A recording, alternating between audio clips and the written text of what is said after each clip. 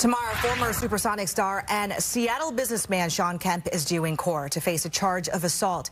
He's accused of shooting a gun at the Tacoma Mall parking lot earlier this year. Mr. Kemp's attorney says he fired his weapon in self-defense after allegedly making contact with thieves who had stolen his cell phone.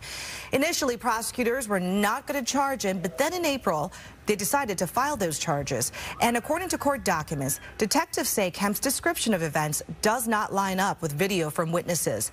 That footage showing he wasn't fired upon, and police say he actually fired first.